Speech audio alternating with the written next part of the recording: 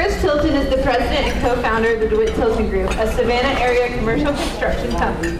He and his partner, Andrew DeWitt, founded the company in February 2014 after seeing the need for a Savannah firm that focused solely on new construction and one that can carefully manage every aspect of a project from pre-construction through completion.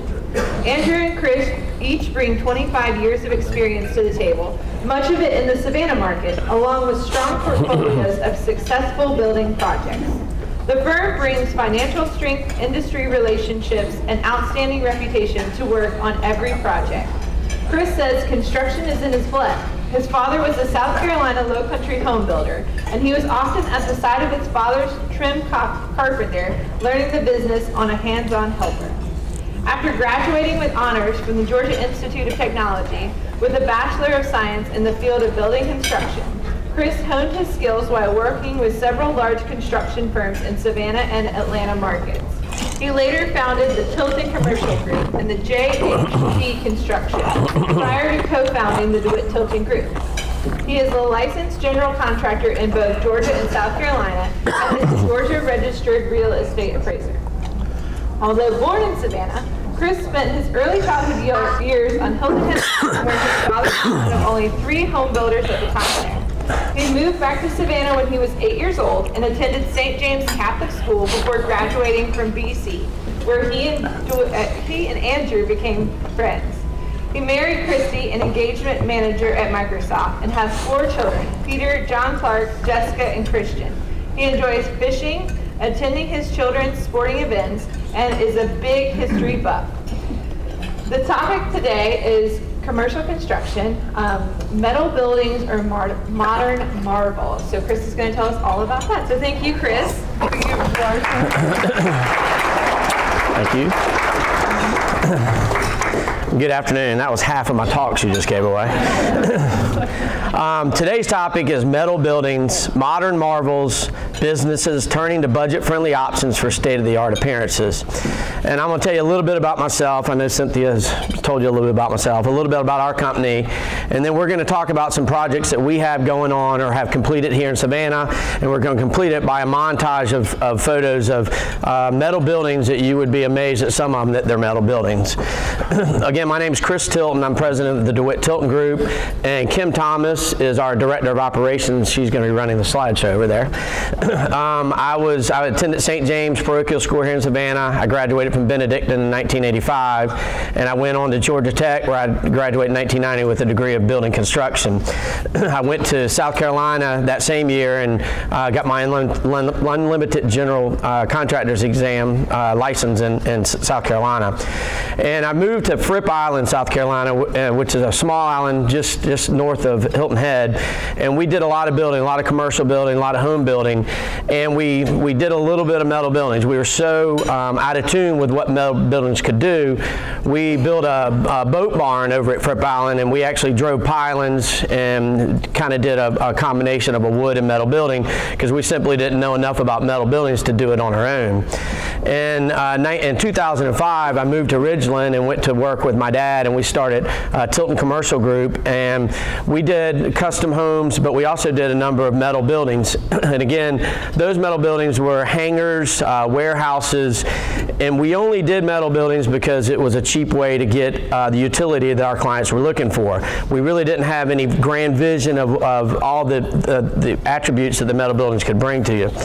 In 2015, I came over to Savannah. My partner Andrew DeWitt and I, who had attended Benedictine together, started the DeWitt Tilton Group. And our second job, a banker had introduced us to an individual by the name of Don Peak, and he wanted to build a 40,000 square foot office warehouse building for his corporate headquarters for Presseball, and they make ball bearings throughout the world. They're actually headquartered in Belgium. So he came to us, we sat down, Kim drew him up a plan, and he wanted us to build the building. building. And that time we really didn't have anybody to take our metal building work to. So we ended up calling a number of people, and Marty Hooks from the Star Building System, he gave us great service. We had a lot of different changes and questions, and he took the time to price every one of our changes and answer all of our questions. So since the inception of our first metal building, we've been tied in with Star Building Systems. So our first project that we built was Pressaball, and again, it's a 40,000 square foot metal building located in Pooler. And it's a pretty typical metal building from the outside. We did do a few things on the exterior. We did some front porches, it's deck height. Inside is where we really made a difference. And here we'll see some pictures of warehouses. We have center columns in this warehouse, and it was okay because it worked out with his racking system. And he had two other tenants that we had demising walls where the center columns were. In this, we also, because it was 21-foot eave height, we did allowances for a second floor office. The first floor was offices, which we'll get to here. This is looking out into the warehouse and getting into the office. Now this was their corporate headquarters, and again they're centered in Belgium, and he really wanted to do it up nice. So we came in and we did polished concrete floors, we did sheetrock ceilings to sheetrock walls, we did 2-panel doors, solid core doors, laminate flooring in the break room, all sprinklered, a second floor with a spiral staircase for he ended up putting a little exercise room up there. Recessed can lights, and again from the outside when you ride by and you see this metal building, you would never realize that inside that building was by no means Class A office, but a very, very nice office. He was extremely happy with the project, and he's a good friend of ours today. Our next building of significance, we did a multi-tenant building in Richmond Hill, and it's anchored by Jeff's Beverage. And what was so unique about this building, well actually I think we have a little video we're going to let run for just a second. You kind of see the building, there was a gas station there that we tore down, and you can kind of see from start to finish the whole process. And I'll just mention why it's going on. The beauty of this building is we had 3 sides that were wood framed. So we had what's considered open frame construction from the metal building. So it gave us a lot of flexibility to finish those 3 sides. And again, if you see this building, you would never know it's a metal building unless you rode around back and saw the metal panels.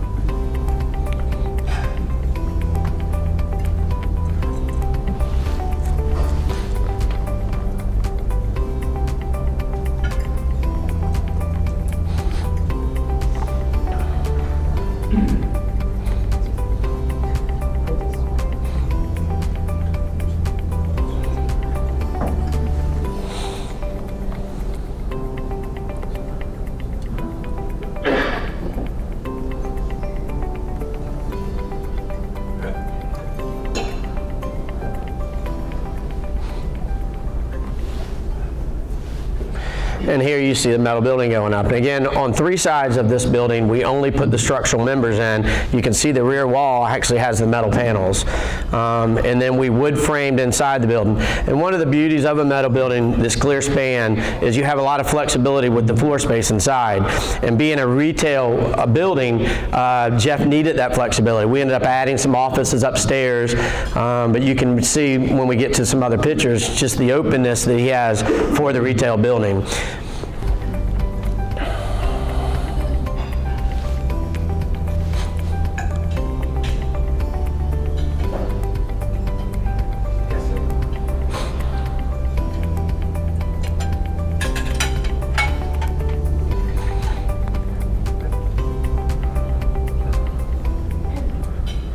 And again, you would be hard-pressed to see if that's a metal building from the outside.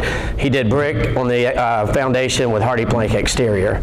And that's the finished product inside. Again, he did with stained concrete. It was 22 feet clear span, open inside, so we did exposed ductwork inside.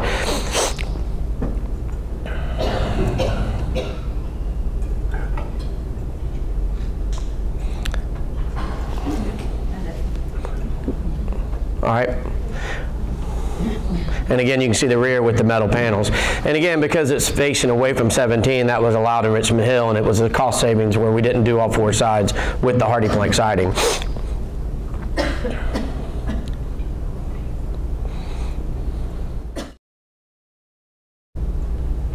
So by framing up 3 sides of that building, we were able to do the veneers and also do all the storefront, the windows, everything that would make it attractive as a retail building.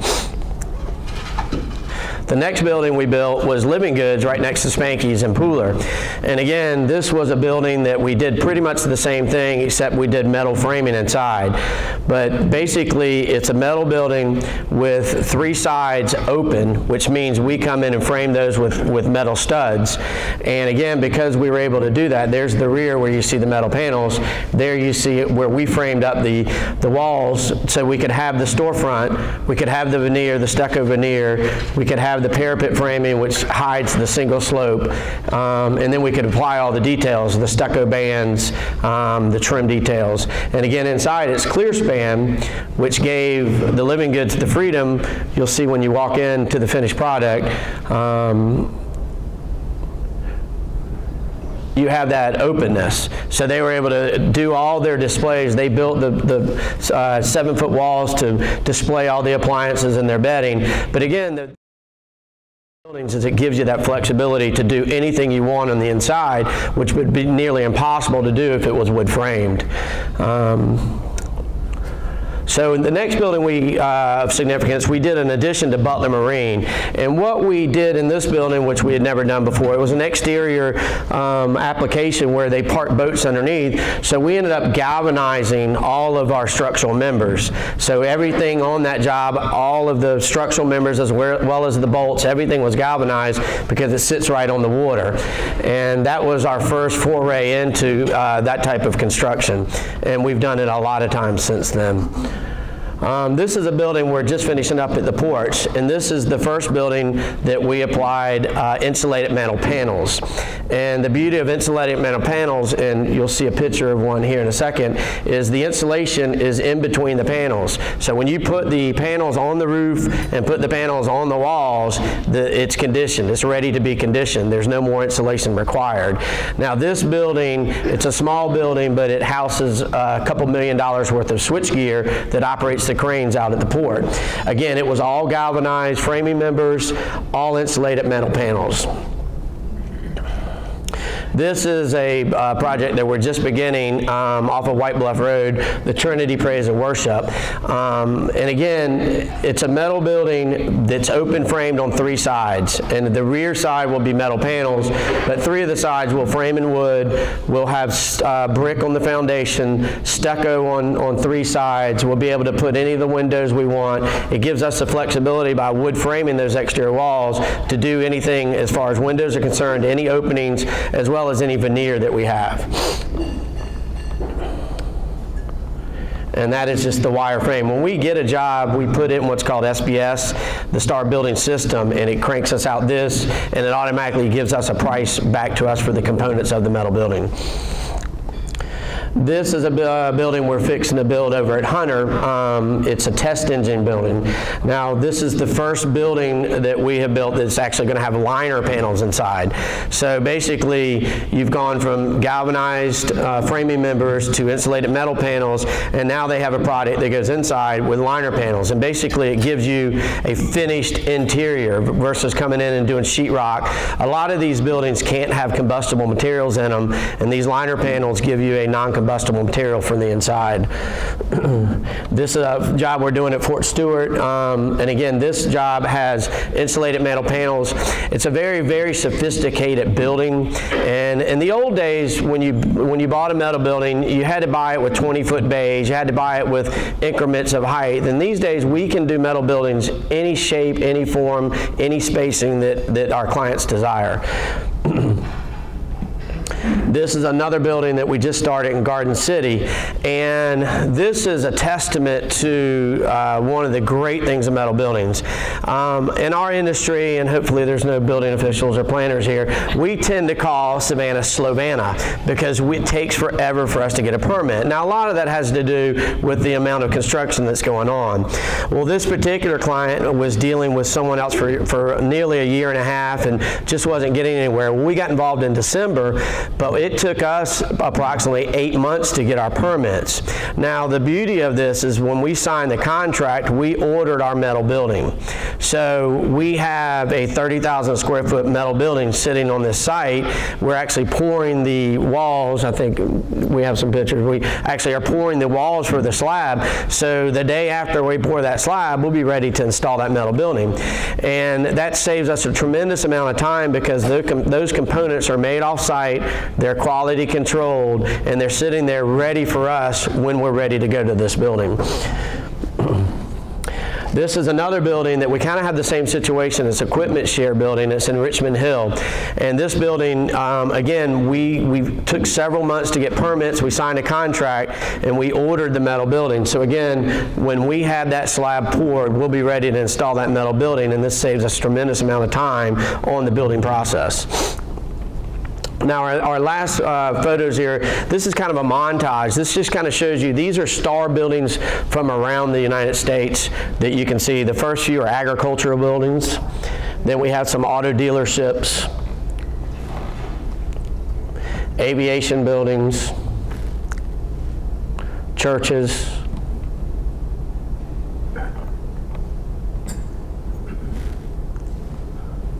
government buildings, healthcare, large commercial buildings,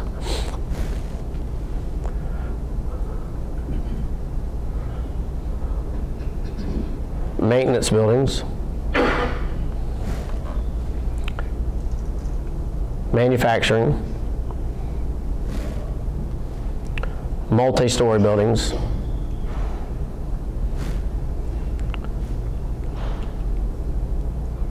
schools, self-storage, shopping centers,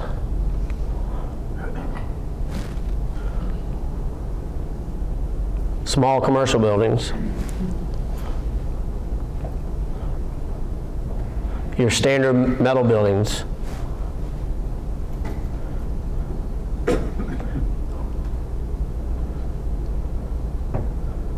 and your conventional warehouse buildings.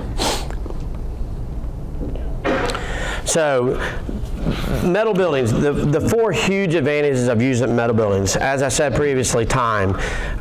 We save several months by ordering our metal buildings when we sign contracts, have those metal buildings. Now these days, in the old days, we could get shop drawings back in a few weeks and get the building delivered in 4 to 6 weeks. Now we're more like 6 weeks on shop drawings and 6 to 8 weeks on delivery.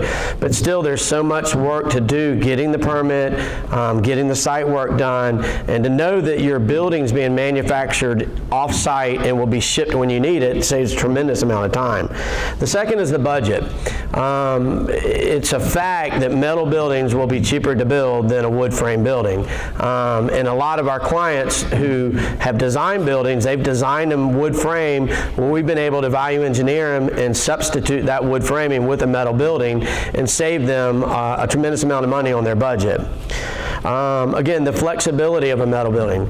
You can do anything inside or outside of a metal building. If you want to build whatever you want to build, we can do it with a metal building.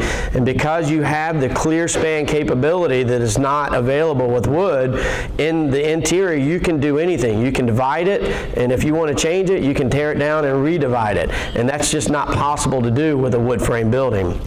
And finally, a lot of people don't think about is metal buildings, the eco-friendly and the sustainability of a metal building. The economic life of a metal building is about 40 to 50 years, where a wood frame building is traditionally 20 to 25 years. The other thing is there's a large part of the steel that is in these manufactured buildings that is recycled. And furthermore, when this building is done with this economic life, you can recycle this building again. Furthermore, being built off-site, there is zero waste. Now, I think our first job, we had some bolts left over. We weren't sure where it went, but typically you're not going to have any waste. And I'll tell you, we built a lot of wood buildings, and we could fill dumpster after dumpster after dumpster with waste. And as many times as I've tried to prevent that, that's just the industry. So again, the eco-friendly and sustainability of metal buildings is tremendously more effective than a wood building. So that's kind of the grand scheme. And I think if everyone realizes now what you can do, metal buildings have come a long way from your traditional metal building in the backyard. And with the design capabilities, with the spans, with the modern technology, basically in the manufacturing of the buildings, the industry has moved very much forward, and there are just so many different things that we can do with metal buildings. Now, we're doing a lot of retail spaces, and I think the retail market in Savannah, which just 5 years ago was predominantly wood, has moved very much to the metal building. And a lot of these retail buildings they leave unfinished. And typically what we do is we come in, we put a metal building in, we frame up the 4 sides or 3 sides, we set the rooftop units for the bays, and then they go get tenants, and we finish the bays. So again, the metal building market has changed tremendously. We love it. We love the capabilities that we're able to do, the different things we'll be able to provide our clients, and we're excited about having a strong metal building presence here in Savannah. So at this time, any questions I would take and love to answer them. Yes, sir? What are your expectations for how these buildings would stand up in really nasty weather? Well, you know, every building that we design is engineered, and the majority of the buildings that are designed to a sea exposure. Basically, everything in Savannah and Pooler is required to be designed in a sea exposure, and that's 140 mile per hour wind. So those buildings are professionally engineered to withstand 140 mile per hour winds. Yes, sir. Are you doing any single-family residential with metal buildings? You know, we don't do any residential building, but we've had, that is a part of their market, yes. They do offer single-family homes with metal buildings. At 140 mile an hour wind? Yeah, I mean, it depends on the zone that you're in, but the majority of Savannah and Pooler is in a C zone, and it has to be designed for 140 mile per hour wind.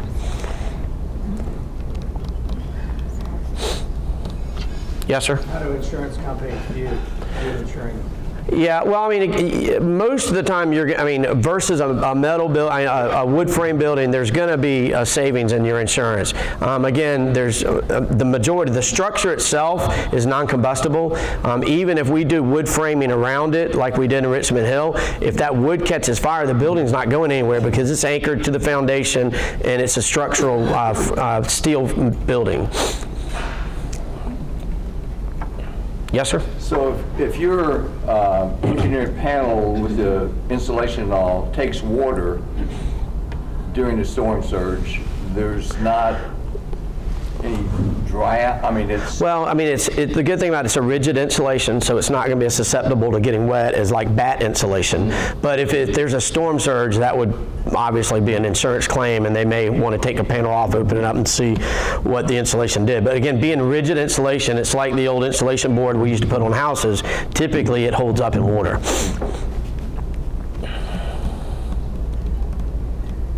Why would anybody want to use wood frame building? That's a good question. You know, a lot of people just don't understand the things you can do with a metal building, but it's becoming more and more prevalent. The market, like I said, for the retail market here in Savannah, the majority of the things that we see, we do a lot of design build, and any client that comes to us, we're going to design it with a metal building. And there's a lot of the older school people that just have not bought into that metal building's the way to go. And if we get it from an architect or an engineer and it's wood frame, and we've done some of those. That's the way we go with it. Now, we will value engineer. We just completed the retail center on Chatham Exchange and Ageechee Road. It was wood frame with some structural steel. By the time we got it, it was too late to value engineer it because it had already been permitted. What do you mean by value engineer? That's a term I'm not familiar. Yeah, value engineer, if you take a set of plans and look at them, we value engineer. We figure out how can we build this building and have the exact utility, the exact design, exact look, but save you money. So we go through that and say, well, first of all, let's use a metal building, because again, I think we all agree, if you look at most of these buildings that were completed as metal buildings, you would never know they were metal buildings. So we value engineer all of the projects we have and try to save our clients money without losing the utility or the design of the project. Yes, sir. Typically, price per square foot for that valued value engineering, what, you know, it depends, and we've done value, and the Jeff's Beverage building, when it came to us, it had a South Florida design to it, and it wasn't a metal building. It was a wood frame building with lots of stucco, lots of cornice detail, and it simply was not in their budget. So we took that building, and I bet we probably saved $200,000. We probably saved $20 a foot on the building by value engineering that building. Now, in Richmond Hill, that building fits more in keeping with this in Richmond Hill than a South Florida design would have anyway. And I know I'm biased, but a lot of people say it's the best looking building in Richmond Hill. But it, you know, by just, you know, it depends on our client's budgets. The first thing we try to do is not change the design, but in some instances we actually have to change the design. Yes, sir. I hate to ask a question. How about changing over a box storage to self-storage? We've been asked that before. Star has a self-storage department where we actually can do that.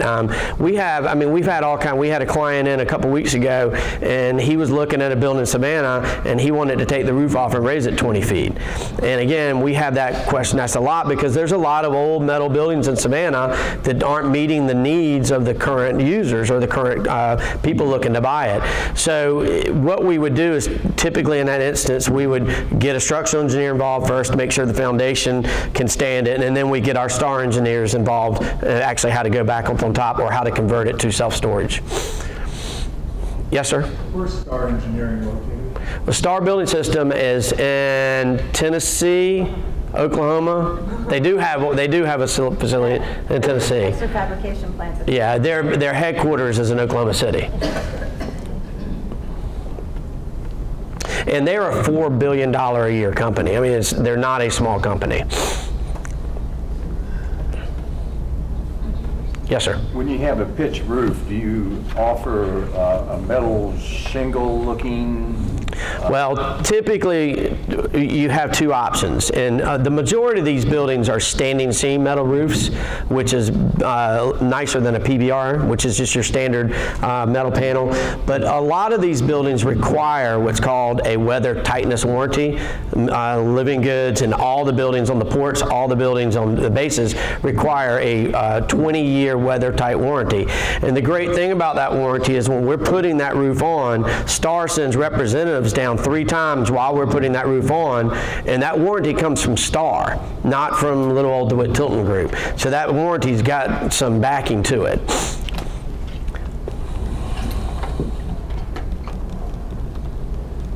Yes, ma'am.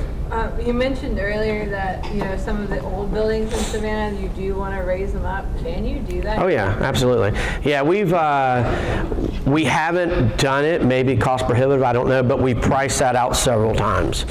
Yeah. And in that instance, is it better just to scratch it and do a new one? Well, the biggest problem, we had a seminar last year about dirt. There's finding industrial zoned land in Savannah, Georgia is very difficult.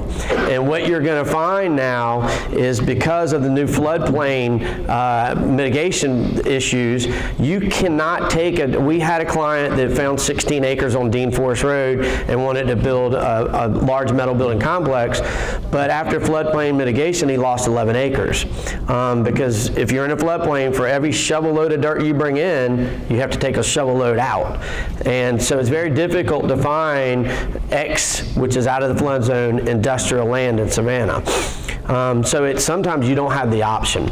And if you can find a building that meets your utility, but it needs minor, well, raising the roof 10 feet is not necessarily minor, but if you can improvise that building to fit your needs, then sometimes that's the only path you have.